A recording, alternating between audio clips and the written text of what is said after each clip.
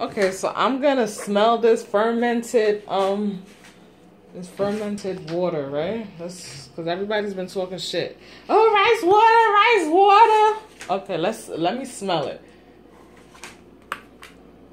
Okay, it stinks, but it's not like the way they be making it seem like, oh my god, it smells so sour.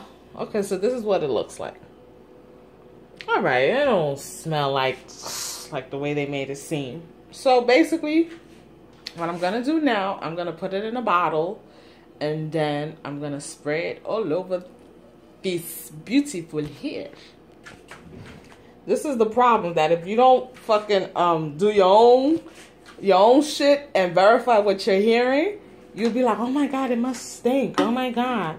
Oh my god. But I'm gonna put it in my bottle right now.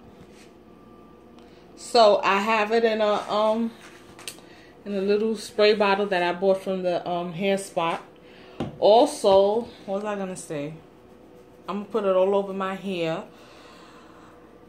It's just this rice water's been getting a lot of hype. Anyway, basically, I use the white rice, as you could tell. Boop, white rice, because I wasn't gonna spend money on whole wheat. I didn't feel like it. I have white rice, so I'm gonna use it. Some people recommend you use the whole wheat and the wild rice because it's more healthier, blah blah blah, whatever. I'm on a budget, so I said I already have white rice. That's what I'm using. Ta-da!